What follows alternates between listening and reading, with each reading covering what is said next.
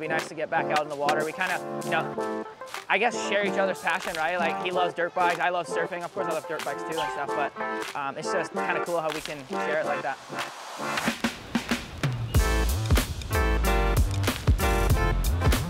Oh, Julian is insane. Like if you follow surfing and we follow the tour and stuff, so it's really some eye candy out there to see those guys surf.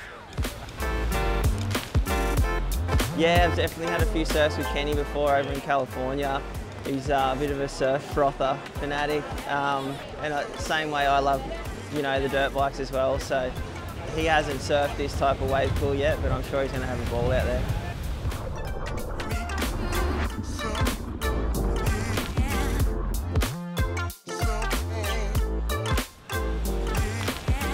For me, it's just purely about relaxing. Like I love water in general, I love the ocean, and then a few years ago I just kind of got a passion for surfing and just couldn't stop.